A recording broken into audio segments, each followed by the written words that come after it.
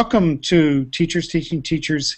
It is February 20th, 2013, and we have invited a group of people to come talk about a document that's been floating around, and Monica Hardy is joining us. That's great. Called A Bill of Rights and Principles for Learning in the Digital Age. I don't know if it's still called that. It looks like some people are chopping some of the various words of that off here and there, but that's what I've seen it as, and it's a growing, lively document that started a couple of months ago. Bonnie Stewart was there, I think, in Palo Alto with a group of people, or at least you signed on pretty fast. Is that right? It was. I was in Palo Alto. In December, there were 13 of us who met for a one-day discussion, initially about online pedagogy. And it was kind of an odd mix at the table. It was... Why don't you introduce yourself? We will get to other introductions too, but sorry. Go ahead. Sure. Yes. I'm Bonnie Stewart. I live in Prince Edward Island, Canada. I am a PhD student at the University of Prince Edward Island. In the Faculty of Education here, I teach sessionally, I research social media, and yeah. And 2 months ago, you were in Palo Alto. That's why I interrupted you. Go ahead. Yeah, so I got an invitation back in September. I had been involved in MOOC in August, which was a free sort of connectivist MOOC modeled, although not done by the connectivist community that I was familiar with. So it wasn't sort of a George and Stephen and Dave MOOC, and it was a one-week offering in August of 2012 by a group of people that I really wasn't familiar with at all. But I thought it sounded interesting because it was sort of a meta MOOC about MOOCs. And so I jumped in and did a little bit of participating in that and wrote a couple of things and made a video and made a couple of connections and which is about as engaged as I ever get in a MOOC. Because I very much have what I like about them is actually the capacity to go in, take as much as I want, and completely ignore the rest, because it helps me deal with my own inner Lisa Simpson that otherwise in more traditional schooling models feels the need to do everything. And I just don't have time, like many of us, to necessarily do everything. So can we check people on the call? How many people are in a MOOC right now? Karen is. Karen, what MOOC are you in? Oh, you're... Karen, introduce yourself and tell us about a MOOC. What's a MOOC and what are you doing? Hi, I'm Karen, and I'm in 2 MOOCs right now. I'm doing a Spanish MOOC that has about 4,000 people in it, and I'm in the 4th week, and please don't ask me to say anything in Spanish right now. I'm feeling a little overwhelmed, but in week 4, I actually feel better than I felt in week 1, and I'm spending what seems to me like a lot of time on it, like probably 8 hours a week, maybe. And then I'm also doing the Learning Creative Learning MIT thing, which just started, and I'm spending less time on so far. I will spend less time on it because I have no more time. At some point you top out, right? Yeah, really. So, I mean, MOOCs are in the introduction here, and to some of the documents. It's been published in several different places. So MOOCs were an important part of the conversation in Palo Alto. Is that right? Yeah. To narrow my story there, I got involved in MOOC in late September, about a month after it ended. One of the people who had ran MOOC emailed me and said, "Would you be interested in coming to this meeting in Palo Alto in December to talk about MOOCs?" I said, sure, I would be glad to. Great, so I went. Audrey Waters was there. The 2 of the 3 people who had organized and run MOOC were there. Then there was also, it was essentially funded by Udacity. So Sebastian Thrun was at sort of the one of the organizers of it, but I would say that probably the key organizer was his wife, Petra, who's a humanities prof.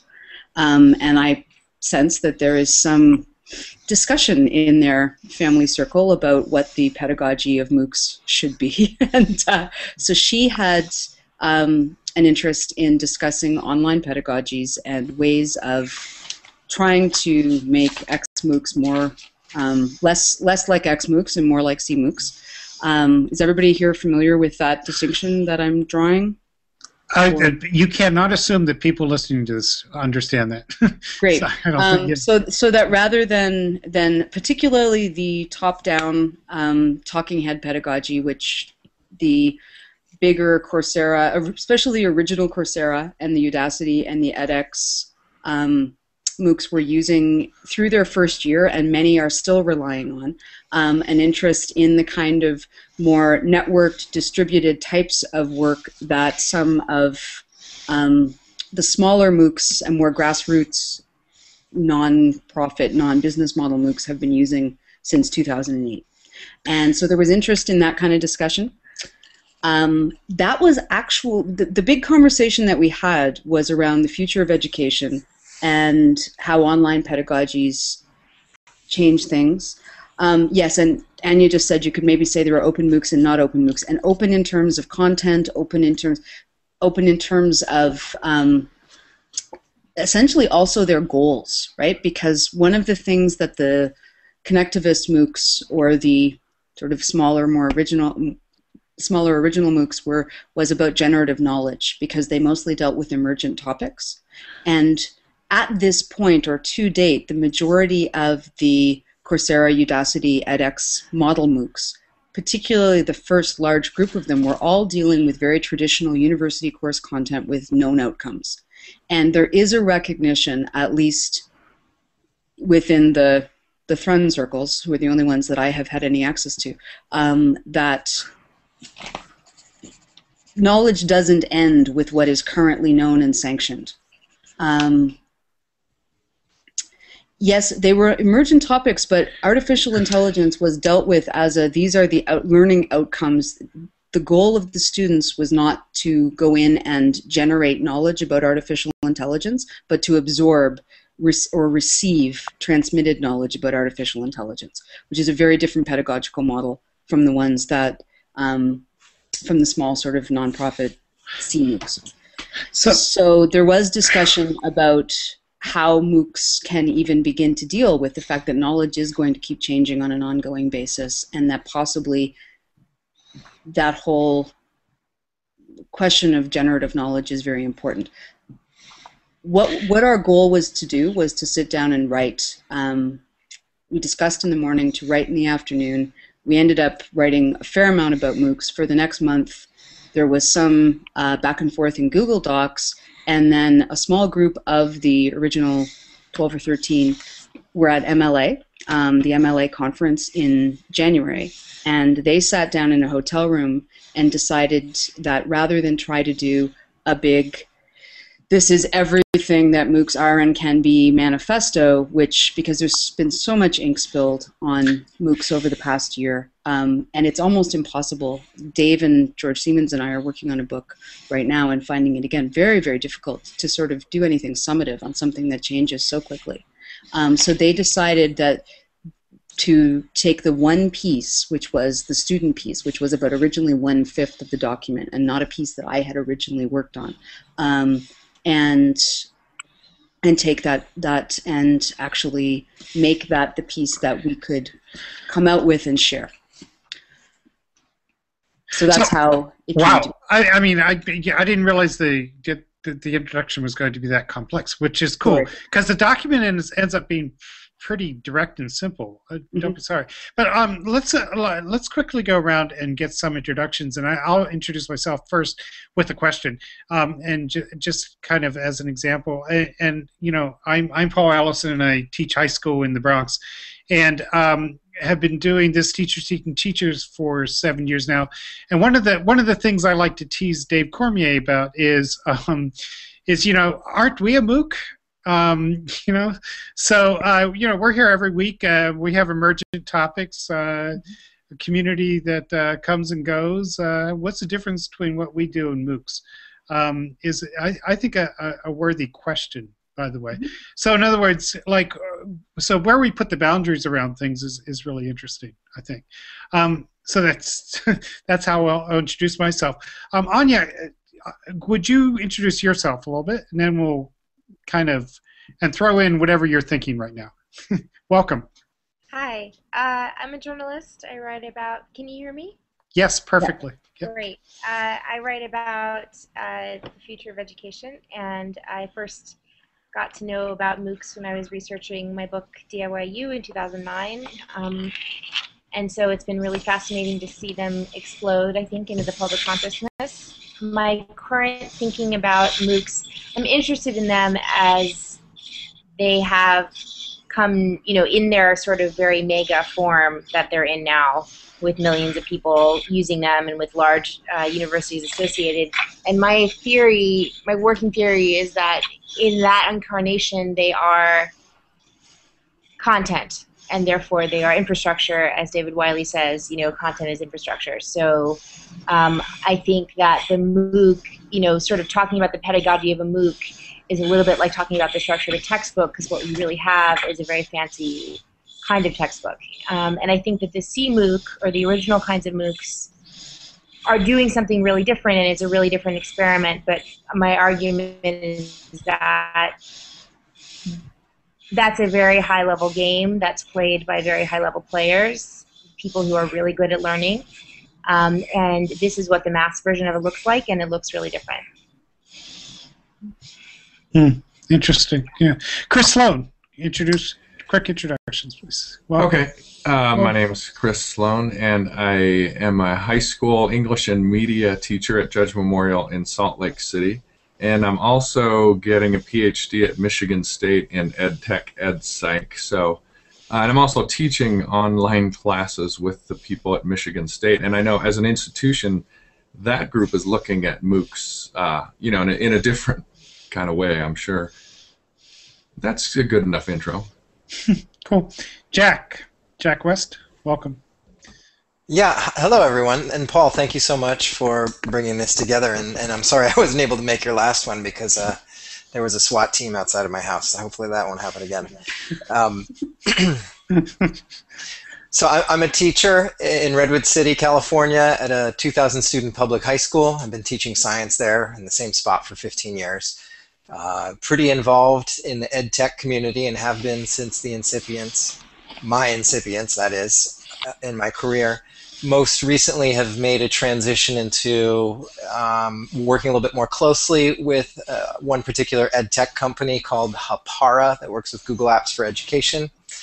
And I'll throw a question out there based on my recent read of the Student Bill of Rights for Online Learning. And since my experiences in K-12, where the MOOC isn't quite the same looming presence yet that it is in the post-secondary environment, I guess more specific to online learning, or I suppose more generally to online learning and the document that we're examining tonight, I'd like to learn a little bit more about, and since, is it Bonnie who was actually there at the writing, what the thoughts were behind the very brief language around privacy, notifications, and intellectual property rights. So maybe we at some point can touch on that.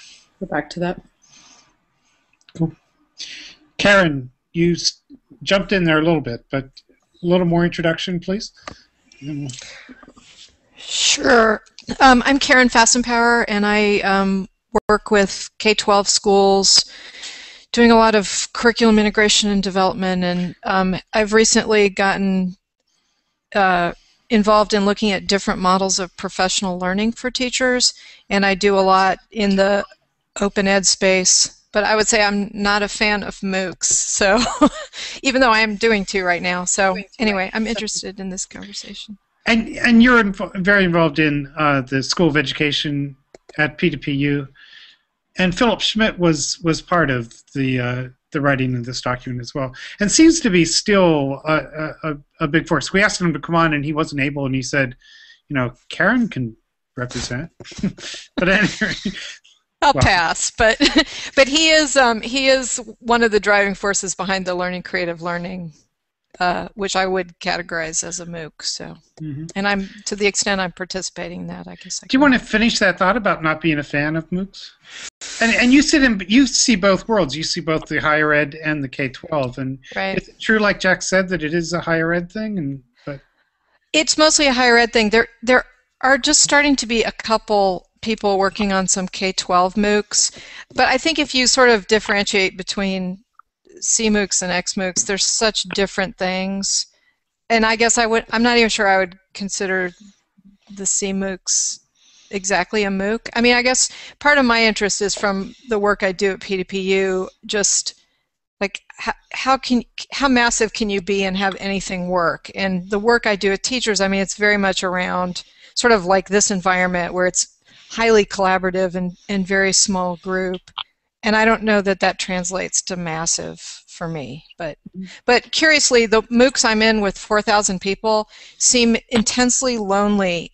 And one of the things I did for the learning creative learning thing is I went and set up a P2PU group for a really small group of people to actually sort of not feel so lonely. I guess I sort of love the small group thing at P2PU. So I would say if anybody's interested in the learning creative learning and they're not in a group or they didn't sign up before the date, all the content is open and posted. And I'll put a link in the chat to the P2PU group if anybody's interested in that. That'd be great. Thank you. so, Monica, you've been running a MOOC for 4 years out there in Loveland, Colorado. Sorry. Introduce yourself, please. So yeah, whatever. I'm in Colorado and mostly just been experimenting, more specifically with the intersection of city and school. But pretty much what we do is just kind of lurk around smart people like you and then just try it out. Cool. And Timothy from Guru, introduce yourself and mention Guru's mission there, which I think relates. Go ahead. Sure. Yeah. So I'm Timothy Burke. Can you guys hear me okay? Yes. Okay. I am a teacher, former K-2 elementary teacher, moved on to charter schools and administration. I currently am studying using a program called Scholar through the University of Illinois Masters in Online Learning and Tech Tools. I teach a class using Guru at a small teacher credential program in the Bay Area called Alliant University. And my work at Guru is to support teachers taking the step into digital divide, exposing them to our concept of open educational resources and how they can contribute to the larger world learning community by creating collections and sharing their content. We, in a sense, I think, are one of those, as Karen mentioned, companies that kind of could be toyed or conceived as a MOOC. We have an open library, which, in a sense, can be customized, can be copied, the content that's on there, can be customized and created and continually built and added to. Jack, as a teacher, uses Guru by adding new content to various units each week. And our goal, our mission is to honor the human rights of education, we say, but to level the playing field by making content for K-12 open and accessible for everyone. Mm-hmm. Cool. So welcome, everybody. It doesn't sound like we're going to solve a lot of MOOC questions tonight, if that's fair. And if it comes up again, that's cool. But maybe, would it be okay if we focus in on the document and kind of describe that and see the importance of this Bill of Rights and Principles for Learning in the Digital Age? Bonnie, does that sound okay? Sounds great to me. So, yeah, direct us there if you can. Well, in a sense, I'm sorry that I end up being the person who's here to talk about them because we did invite Audrey and others, but anyway, they might get here. Yeah, go ahead. And I know Kathy was traveling, and you with the white shirt and the black sweater, whose name I forget. I'm sorry. You'd asked a question, and I was just wondering, did you want me to? Jack. Yeah, go ahead. Thank you, Jack.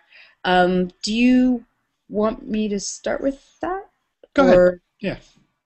Can you can you specifically ask again what it was that you were wondering about? I can't hear you. We can't hear you, Jack. Maybe you're muted? Yes, I was. There you go. Sorry. Thank you.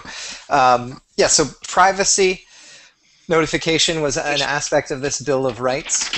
You guys hear me okay now? Yes. All right.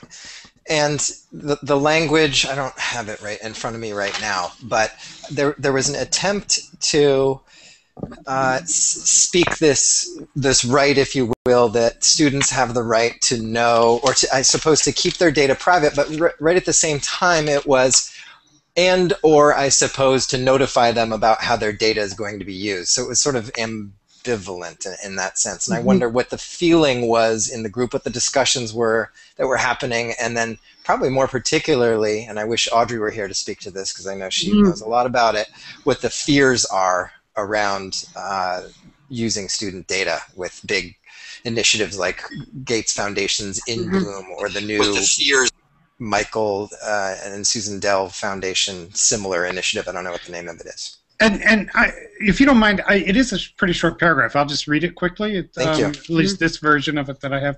Student privacy is an inalienable right, regardless of whether... It is a pretty short paragraph. I'll just read it quickly. Yeah. Thank you. Jesse, you need to turn off the feed. There you go. Thanks. Welcome. By the way, sorry. Student privacy is an inalienable right regardless of whether learning takes place in a brick-and-mortar institution or online. Students have a right to know how data collected about their participation in the online system will be used by the organization and made available to others. The providers should offer clear explanations of the privacy implications of students' choices. So, like, yeah, I wonder, is that addressed to, teachers or corporations?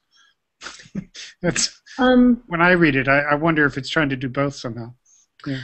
I noticed that Jesse came in, and I think, Jesse, you were actually far more part of some of these conversations than I was. So I will turn that back to you about where the privacy piece came from. The only piece that from that I have to add is we were coming at all of this from a perspective sort of the Donald Schoen Learning Society idea that we are looking at all kinds of learning contexts broadly.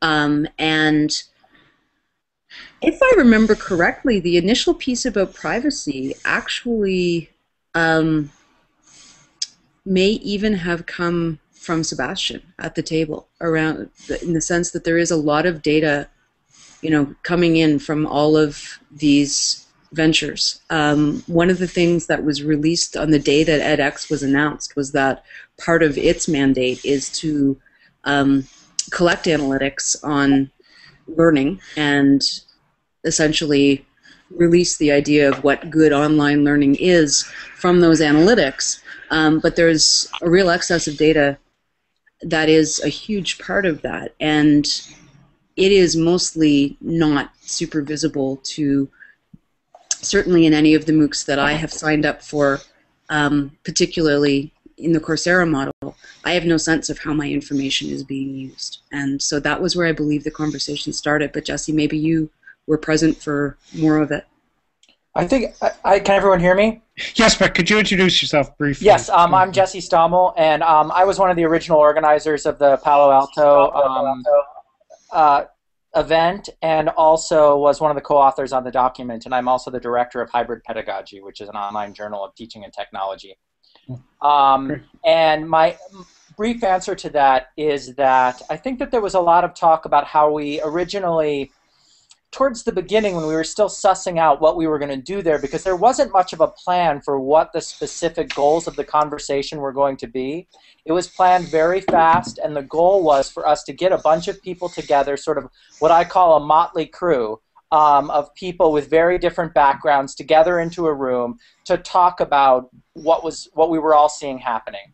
And it was really to sort of push aside what the specific outcome was going to be and think about all of these topics. And one of the topics that came up early on is how do we see MOOCs being monetized, and how do we see online sort of new models for monetizing online education and education more generally. And so that's really where this issue of privacy came up, I think, is talking about the fact that our data was going to be the thing that was going to allow us to monetize some of these free education platforms, and sort of a simultaneous acceptance of that fact, but also a concern about that fact, and a concern about the transparency about how that data is going to be used and what's going to be done with it.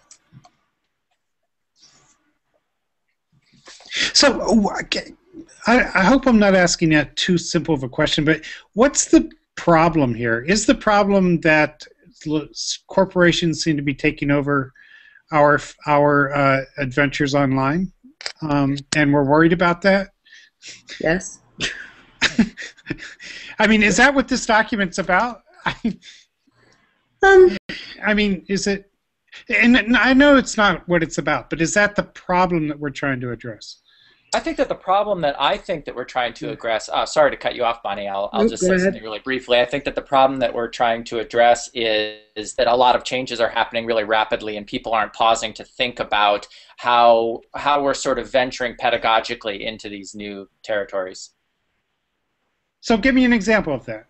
Where's it happening too fast? I think there's a lot of institutions of higher ed, particularly state schools are a good example, that have kind of been keeping out of online learning for many, many years, and sort of almost have been resistant to online learning. I'm not thinking of any specific state school here, but just noticing that there's a trend of this kind of resistance to online learning, and then all of a sudden these schools are jumping into online learning with a gusto and haven't been doing the thinking about online learning that's been happening at community colleges or in Bonnie's house or at various other places. Or here on TTT. No, but seriously, and other places. You know, so from the K-12 perspective, what I can say the problem I see is there's a lot of a lot of the stuff that's available for K-12 is not very interesting, is deadly even, and kids hate it, teachers hate it, administrators hate it, but we're using it because that's all we have. And so, you know, you guys are worried about MOOCs and so forth, but we're worried about killing kids' interest because of the stuff that's online. Mm-hmm. One thing we're from the K-12 perspective, from both the teacher side and the student side, is when they create a teacher who puts all of his or her energy into creating a collection on Guru, there's some fear that the school might have proprietary ownership of that content. Or if the students are creating that content, they want to be able to see as well the data from who studied their collection. Did their friends like it? Did they answer their questions correctly? And where does that live? You know, for reading this document through, it's empowering to think that students should have the same access to their own creations as the teachers do from theirs. But there's a lot of fear to say, will I be willing to put this up publicly for others to then build off of and copy and recreate it in the way that they want to? Yeah. One of the things that, and like I said, the initial piece around the bill and the fact that it was called a bill was a subject of some contention among the group. People had different approaches to that. And I wasn't a part of as much of the development of that as, for instance, Jesse was, but I do remember there being conversations regarding some of those questions, right? How do we put those things together? There are all these intersections of people's roles and responsibilities, and what we were trying to encourage was both sort of a broad concept of the learner role and the intersection between the learner and teacher role, but also to encourage openness in practice where possible. Because one of the things I would say that there are certainly concerns, Paul, in terms of MOOCs in their biggest model, and I see it increasingly over the past couple of months, the backlash is fairly significant as particularly faculty become sort of engaged and entrenched against what they perceive as the privatization of education and higher ed. And I'm very, very sympathetic to a lot of that position. I don't think that resistance to MOOCs is necessarily resistance to open learning or open, but sometimes the ways in which different meanings are all kind of stuck under that one word, and when I say it, three different people hear completely three different things at this point, it makes it very difficult to pin down what we're talking about, like I had said in the chat side. And so we wanted to foreground a fair amount of openness as part of anything that we were putting out to encourage MOOCs where we could. Our hopes was that the document's goal was to be sort of a first foray aimed out at the world, do something with it, hack it, play with it, let's make it something, whatever it needs to be, but in its core principles, we needed to be broad and we needed to be open. And those were really the two pieces that I retain of most of that conversation about getting ready for the final release. Jesse, that?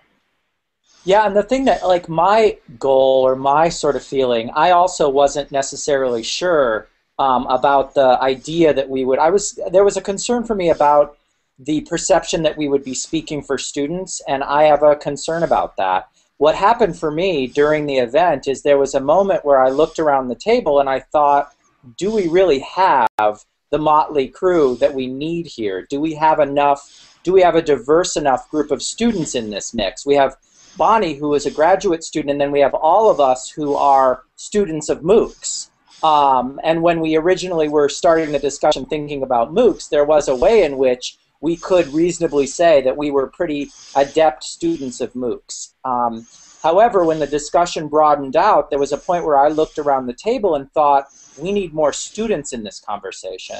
And so really part of the motivation of this document was to say, how can we make sure that these kind of conversations don't happen again at tables like that one and not have 2 to 3 student representatives in the group, balancing out the other mix of people we had there.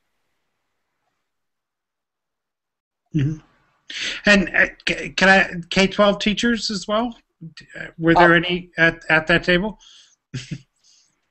Because we're here now. Yeah. The truth is, a thing for me is that we need everybody. We need everybody at the table, talking across these subjects. There were open education teachers certainly, and there were, but were there any K through 12 teachers, Bonnie? I don't think so. Not currently practicing, at least. I was a K through 12 teacher at one point, but I have not been for. And there was a community college teacher there, and I thought that was very important to add to the mix also. No, I mean, it was a group of people who have essentially built names in MOOCs, basically. And so there aren't a lot of undergrads at this point who have engaged and built that kind of profile either. And I think that was probably where that came from. Have we been, like, there's been a lot of hacking on the document. There's been a lot of edits, a lot of changes. Have you guys seen the updated version? Significantly altered in language, some international participation, which is good. What I haven't been aware of, other than certain pockets, is a lot of uptake in kind of networks of students. And I'm wondering if part of that is I've been watching, MOOC conversations and have had a lot of pings set up for about a year now on MOOCs, and I still see most of the conversation among 30s, 35s, and overs. So it's still a demographically semi-closed conversation. There was a good group of students from my institution who engaged in a discussion about the document and engaged in the document. But to speak to Bonnie's point, I'm at an institution of lifelong learners. So most of them fit the demographic that she just described. So as far as 18 to 20-year-olds, I haven't seen that demographic in the conversation. Although I definitely I know you're saying, sorry, Anya's saying a ton, like millions of them have enrolled. I think that may be true. The conversations that I'm following around them are networked conversations, Twitter conversations, blogging conversations. Those are the pieces where I'm not seeing a lot of voices under 30. And not that there aren't some, but they're not a huge number. Can I chime in with a question, Paul? Would that be all right? Go for it, Jack. Yeah. Okay. So in reading through the document, so much of it made sense to me that we would want to encourage open access, that there's a right to public knowledge, to financial and pedagogical transparency, to great teachers. All of these things makes total sense. But maybe what I need is some more concrete examples of concerns around privacy and intellectual property rights. And maybe this is an issue that's a little bit more salient or pertinent in the post-secondary space. But maybe you can flesh this out with a couple real-life examples of fears or concerns, or what does Big Brother look like in this situation? Okay. Can I ask, what is your position in terms of I'm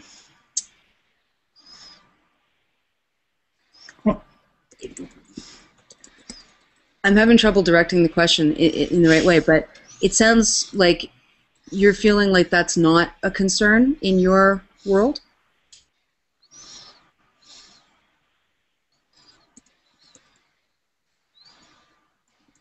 We lost you, Jack.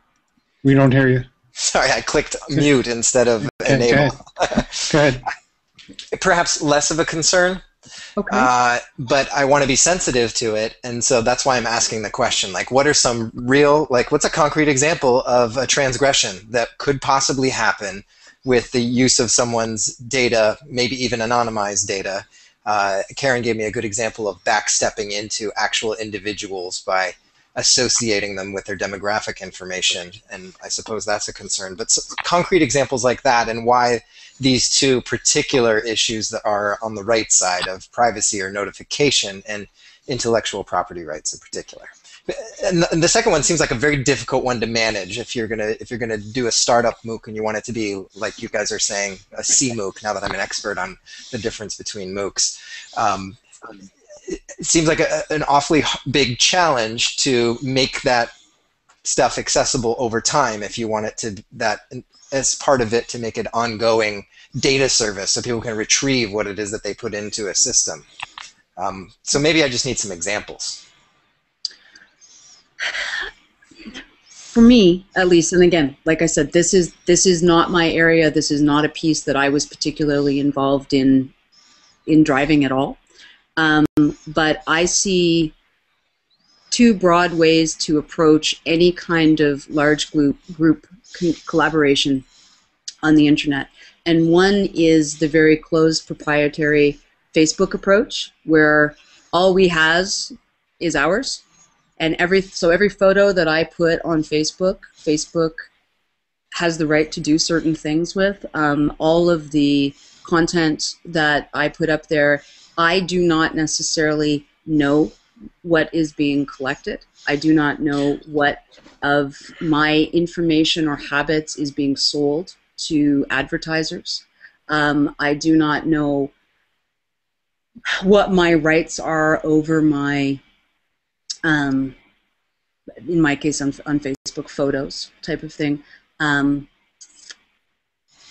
Whereas, and part of, particularly when you are dealing with large groups of people coming to what is available to them for free, and particularly when you are dealing with, I would be perhaps more concerned in terms of the K-12 population in talking about MOOCs, because you also have young people who may not be even able to consent to some of the types of things that would be collected. So you can have a very closed approach to that kind of content, or you can have a very transparent approach to, this is how we are using any data that you put on here. And so again, from my very simple look at those types of, when you are building a platform, we wanted to encourage an open and transparent perspective to that platform, rather than some of the sort of gotcha stuff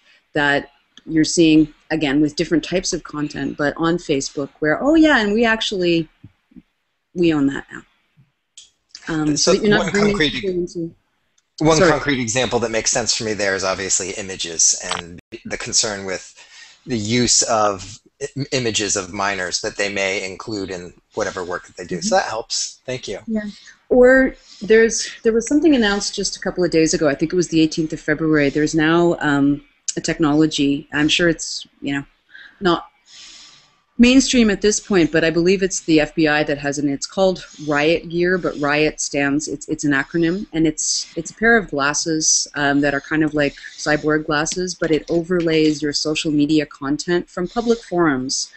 So if you are involved in, for instance, a civil disobedience altercation, your faces can be scanned apparently from video being taken of some kind of altercation, and then checked against public social media files.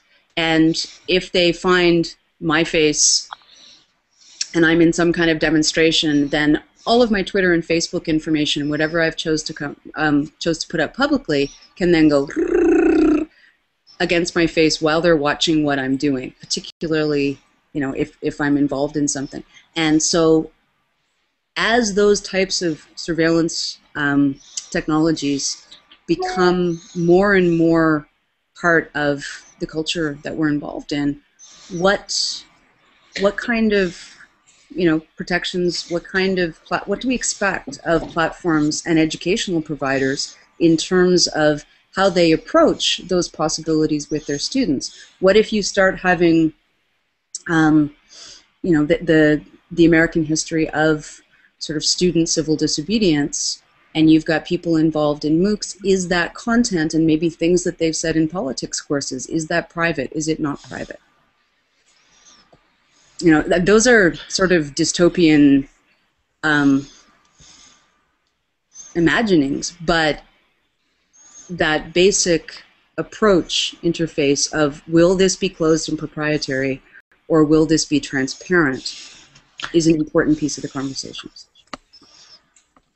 And there's really, I think, a conversation both ways, both thinking about the right to privacy, but also the right to do public work.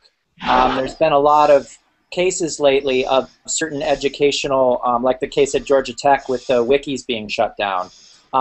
Cases where students doing public work has been shut down based on FERPA or based on ethical reasons, or based on various other reasons. And I think that there was a strand also in this of basically saying that we, as educators and as students and as learners, we have the right to do work openly out on the web, and that's an important key part of our learning. That was much more the piece that I was invested in. That's more where my own work lies and my own knowledge is. And one of the things that I push for is for students to develop public profiles and to begin to network and engage so that they have the capacity to contribute publicly to knowledge on a given subject, and that really matters, that your teacher is not the sole audience for the knowledge production that you do. Okay, that makes a lot of sense. I actually have to go, you guys, so I'm going to say a quick goodbye and exit out. Thank you very much, Paul. Thanks. So,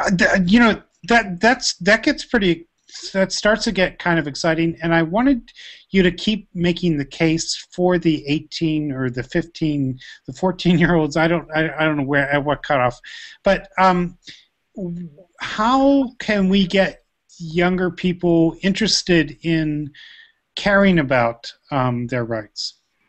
So that, if I'm going to make again a very mundane kind of example.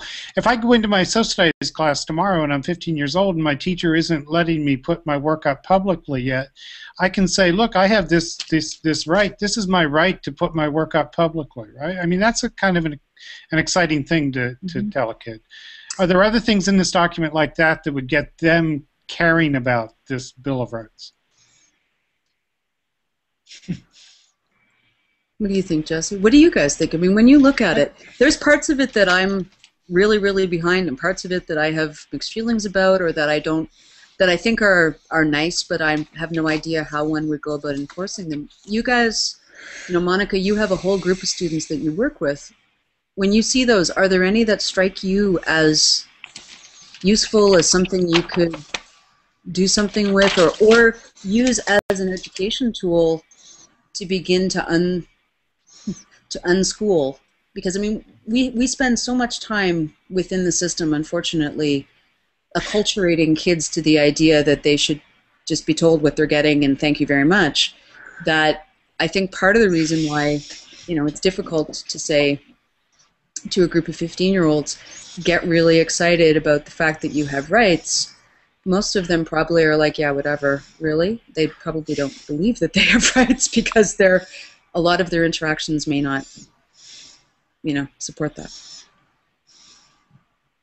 I think that speaks to just the sort of habit that we have, to sit around and have conversations like this, which are good conversations, really rich conversations. But I mean, I think even looking around at this table, 7 people, why don't we have a 14-year-old in this group? And I'm not to say that like instantly we should have a 14-year-old in this group and in every group, but I think it's interesting just to think about the sort of conversations that we create and the sort of habits we create around talking about teaching and learning and talking about pedagogy, and thinking about why we don't, from the start, when we're designing our syllabi, have students in the conversation. When we're designing our lesson plans, have students designing our lesson plans. And I think many of us do that. So I'm not saying that that doesn't happen across the board, but I'm saying we have a lot of habits just in our system that keep learners out of the conversations from the start, and to the point where if we say, hey, come join this conversation, it doesn't feel genuine. It doesn't feel like there really is a space for them at the table. Those are great points. Other thoughts? Karen? Anybody? Chris? Well, I was wondering, because I teach in a regular school, and I was kind of keying into the flexibility part of the document, and I don't know exactly where that is page-wise, but it's down a bit. And I guess I'm thinking like of the roles of things like MOOCs for the students who, who aren't getting everything they want out of school. And, I know you could say like that probably applies to most students, but, I do deal with kids who have real positive experiences in school, and, I deal with people who don't. And I guess I'm interested in how the two worlds can perhaps coexist, because I don't see schools going away anytime soon. But yet, like I know that some of my artists are, do a lot more learning on DeviantArt, and, some of my photographers do a lot more learning with their Flickr groups that they establish. And I guess, like I was kind of interested in the flexibility section of the document there, just because, the potential to meet more people's needs, I guess. Mm-hmm. But sometimes, I guess my one point is that the language is almost like, the old gatekeepers. I feel like that's kind of directed at schools, and I guess to a certain extent some of that is deserved, but I get a little defensive of schools, because I think we do a lot of good stuff there, but there's this need to do these things for everybody that doesn't always exist in the schools. So yeah, flexibility. And I was reading old gatekeepers as the publishers, or the big corporations that are starting those online education situations, and that we see in our schools right now. I keep wanting to feel. I keep feeling like the problem has to be established. We need to recognize, and kids recognize that most of what they do on computers is deadly, is like taking tests and working through programmed curriculum, and just really pretty bad stuff. And so, as an advocate for online education and using computers in amazing, freeing ways. I want them to see.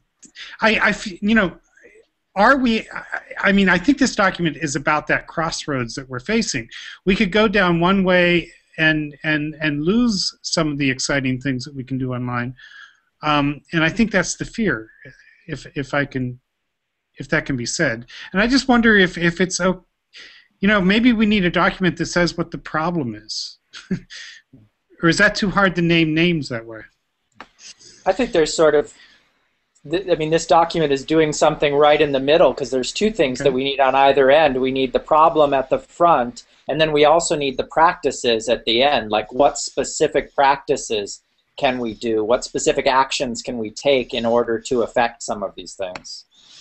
Yeah. I read this almost as a framing of the mindset for how to take the leap into online learning and digital learning, and sharing the power back to the students as creators and co-constructing knowledge, and this kind of being able to set a frame for people interested but not really willing to explore that in their practice yet. I think the follow-up, Jesse, of course, would be practical implementation, what it means. How do you start small with it? Because, Paul, as you said, they do a lot of brutal experiences online, but yet kids still come back to it, and they're dire for wanting to learn online and want to engage with computers and have that experience, even though in a lot of cases rote testing and very structured directive from the teacher. Decal, did you want to jump in here? At least introduce yourself and help us think about how to get more student voices. I mean, we certainly do it once in a while here on TTT, and you're one of those wonderful student voices that join us. But welcome here at the end. Yeah, thank you for having me. So just a quick bio on myself. I just graduated from high school about 3 weeks ago, and I'm based on Long Island. And I'm the author of a recent book, One Size Does Not Fit All, A Student's Assessment of School, which was published in September.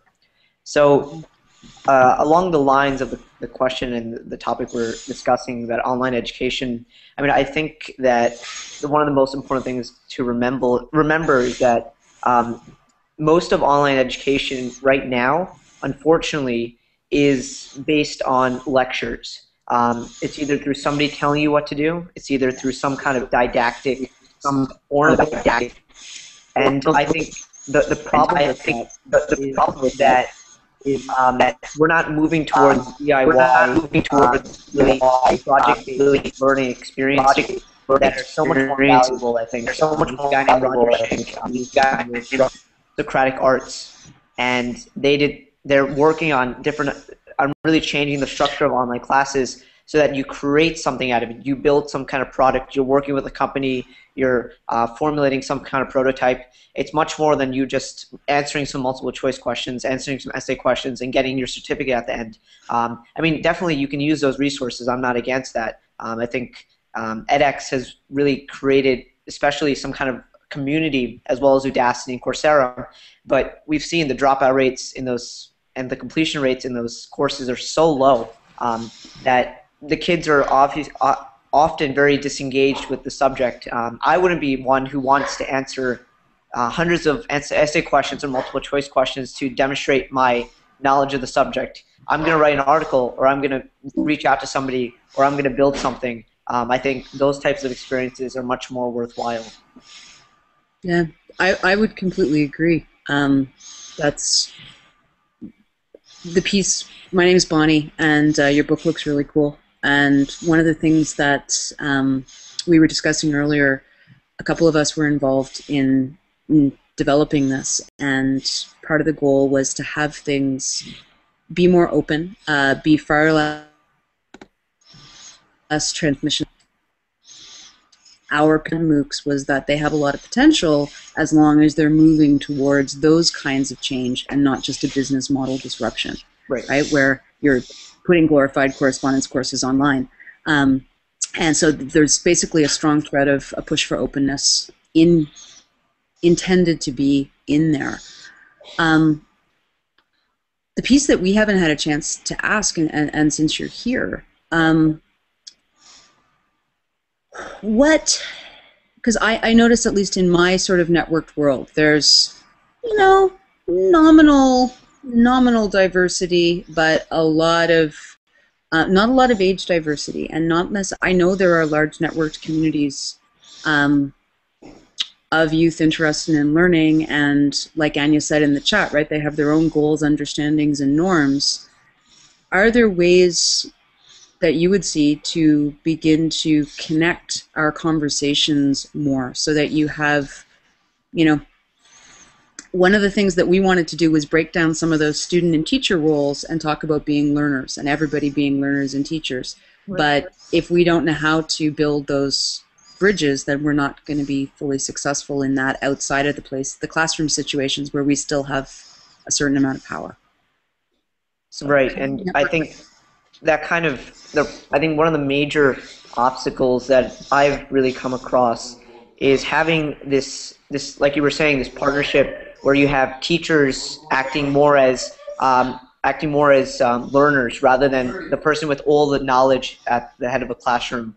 And I think that's something that really needs to be addressed in graduate education school, because in most of those institutions where you're learning pedagogy and the art of teaching and learning, you're basically told that you have all the knowledge, you should have all the commands in the classroom, keep control, and don't let it get out of hand.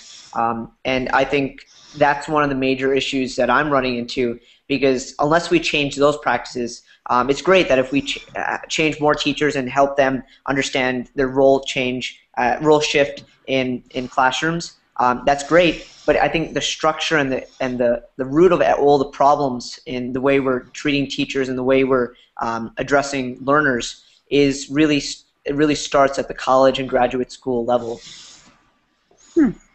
Interesting.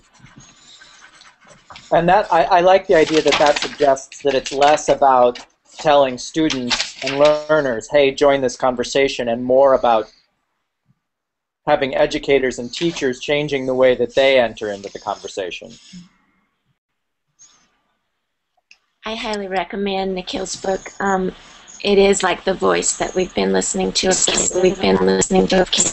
for years. For years. Okay. Did you guys hear me okay?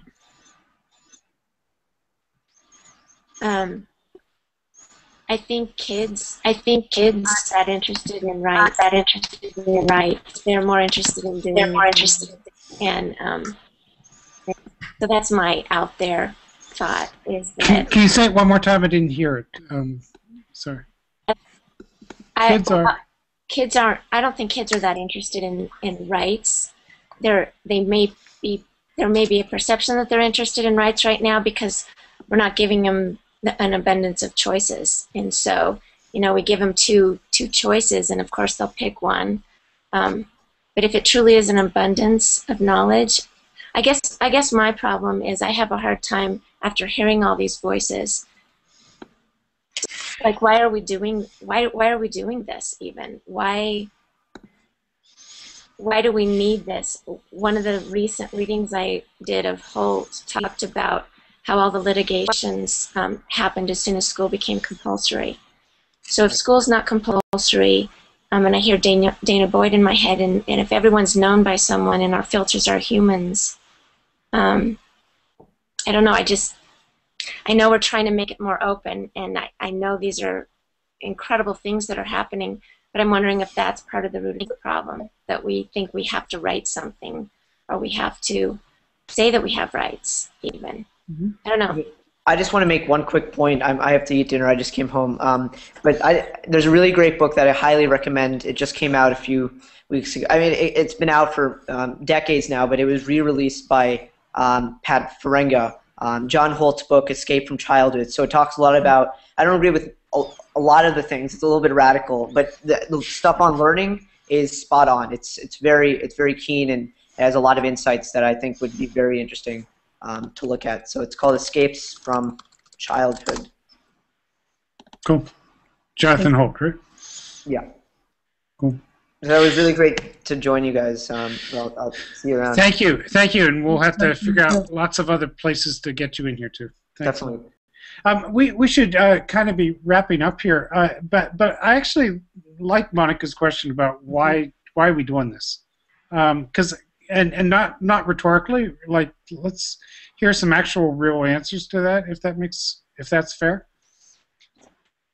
I'll say for me, the only from my position, the only real purpose to it, because I agree in terms of big documents about rights, etc.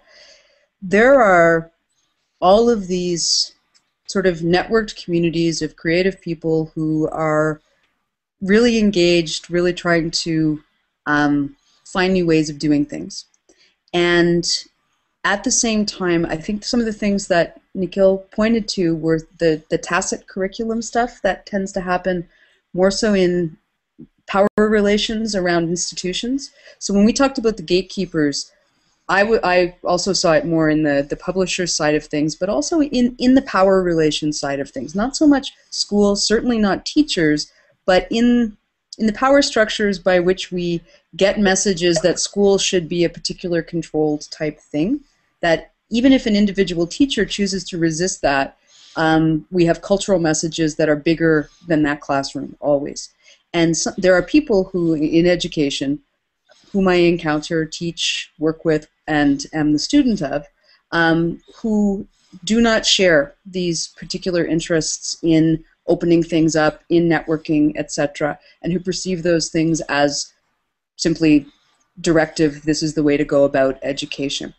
And I think from my perspective, where I saw some hope or value in that kind of document was there are a lot of people in the next year or so, particularly at small and mid-sized institutions, probably in higher ed, maybe in K-12, who are going to be tasked, often without a great deal of background in online ed, in pedagogy, to, hey, let's MOOC this, let's MOOCify this. I'm hearing it at my own institution, right? And at my institution, they have Dave and I, and so they go, hey, you guys MOOC this.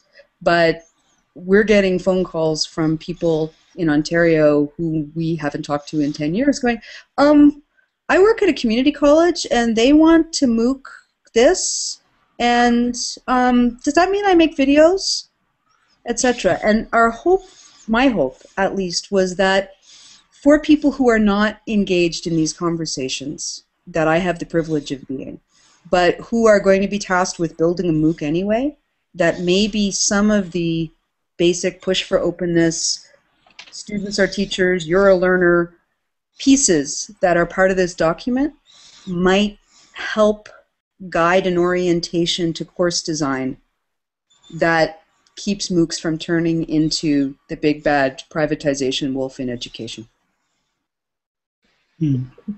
I think what happens is so many teachers in that situation that Bonnie is describing get put into a learning management system where the learning management system is actually making a lot of the pedagogical decisions for them, and they don't really realize that. And so there's a way in which we have to think critically about the space that we're teaching in. And if we're teaching in a classroom, we have to think about how the chairs are arranged. Are the windows open? Is the door open? Are we allowing guests into our classroom? Same thing in a digital space. We have to get people thinking critically about what is this interface of the computer, what is this interface of the LMS, how can I work within it, how can I build community within it, and how can I teach it to do what I need it to do rather than letting it teach me. Mm-hmm.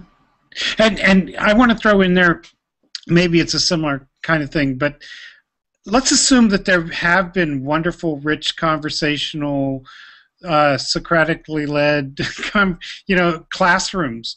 How can we reproduce that online? I mean, I don't think we have the answer to that yet. I think we're still trying to figure that out. But I certainly hope we don't try to replace all of those things with online solely by any means. But when we go online, when I see traditional, or actually when I see good classroom curriculum go online, it's often pretty deadly. So, there's got to be ways for it to come alive. Well, one thing I would say is that we use the discussion, in a lot of online teaching, people use the discussion forum almost like it's a crutch, as though it's the holy grail of online learning. And the thing is, the discussion forum mimics one kind of conversation we might have in a face-to-face scenario, but there are so many different kinds of conversations that we have from day to day, and sometimes even from minute to minute in our face-to-face interactions. And so we have to find ways to have all of these different kinds of dynamic discussions. And one thing for me that has really achieved, the first tool I've used that feels like it has really achieved the dynamics of a conversation for me is Twitter. The discussions that I have with people on Twitter, that is the one place where I feel like I've gotten into some discussions that feel as vibrant. That they don't replace the discussions I might have in an on-ground classroom, but they feel as vibrant in different ways as on-ground classes I've led. Mm-hmm. So that's the other thing I would love to see. By the way, here are all the problems. I'd also like to say, here are the wonderful thing. Here's what's wonderful about dynamic interaction, and we haven't figured it out exactly online how to make that happen yet. But here are a few examples. But I think admitting and saying we haven't figured it out yet is really important. Yeah. So the corporations can't take it over because we don't know what it is. Anyway, so. Well, I think there's always the potential for subversion. Hopefully, of even if they do take it over. Sure enough. Chris or Karen, you guys have any last thoughts? Well, just the closing language of the document you have to come back to, because really it's kind of poetic down there that, I think Paul, you've mentioned deadly a lot tonight, and I think I don't know why, sorry. a lot of schooling can be deadly, but, it ends with play.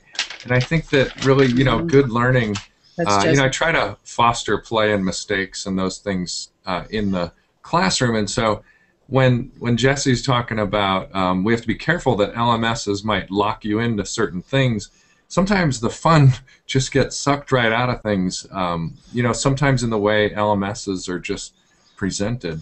And I think that last little bit, good learning, it cultivates the imagination and the dispositions of questing. I think that's just great, and that's the kind of thing we still need to foster, whether it's on ground or online. So I like how that ended. I like that document's end.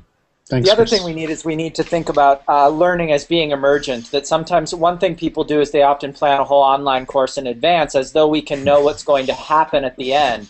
And the truth is we have to recognize that learning is emergent and that it happens, so much of it happens in the moment and is a surprise to us. And we have to let those surprises happen online, and our tendency is to architecture things too much so that we don't allow for those accidents, surprises, failures, etc.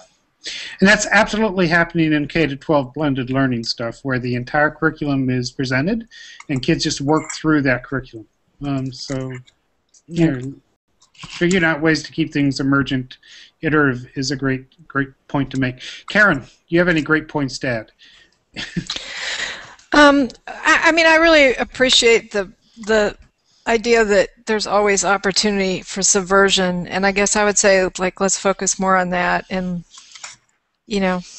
maybe less on drawing boxes around things that are, particularly for a future we can't even imagine what it is. I think sometimes by getting really detailed in this, we create constraints because we don't even know what the future is going to be. So. Yeah, that's a good point. Yeah, and the good guys will follow the rules and the others won't, right? I mean, they'll do whatever they're going to do anyway, so let's move on. Yeah, anyway, yeah, so Tim, any final thoughts? Thanks for coming back here. Yeah, sorry, I've had some tech snafus. I think just really what resonates with me in the doc is that the students having the right to teach, and then also, in some sense, empowering them with this right to what we want to see at Guru is empowering them to take ownership of their learning pathways. And what you do, Paul, with Youth Voices is an output for their work, and that their work can influence others and inspire others and potentially inspire them months after they've created it, and that they should be in some way taking the steps to start owning that for themselves and pushing just as much as their teachers might push them for responses. They should push their teachers to think about these things. Very cool. I want to tell you, as we close, I want to tell you about one thing I'm playing with right now, making a student to learn, a teacher. His name is Ruth. It was named after Babe Ruth, but it's a he. His name is Ruth, and he's finished all of his requirements for graduations, but he's still hanging out. He still sort of needs to be in the school until June. He wants to be there. So he comes, he hangs out, he does his own thing, and he works intensely as a music promoter for Sensado, who's a wonderful Dominican rapper, by the way. And so I've been watching Ruth come in every day and work for 3 to 5 hours every day solidly, great concentration, right? Because and he's doing his own thing. So I threw on a screencast for 2 hours, and he and I are going through that screencast and trying to figure out all the little things he's doing while, during that hour and 50 minutes. So he's going to teach me. He's going to teach me what he's been doing, and he's fascinated to look at it too. So that's one of the things I'm playing with. Just thought awesome. I'd throw that on at the end here. I hope people look at the document, play with the document.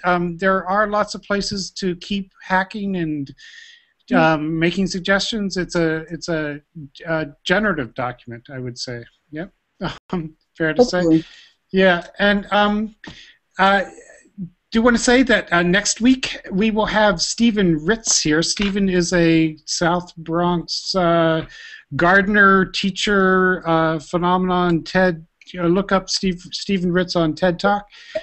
He's a real connected teacher to the community and to plants in the South Bronx.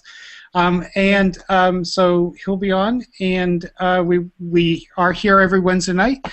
Thanks to Dave Cormier and Jeff Lebo, who started us off at edtechtalk.com, which is a channel of the World Bridges Network. Thank you all, and we'll talk to you again soon. Thanks, Paul. Good Bye, night. everybody. Good night. Nice to meet you. Yeah, thanks, Paul. Thank you.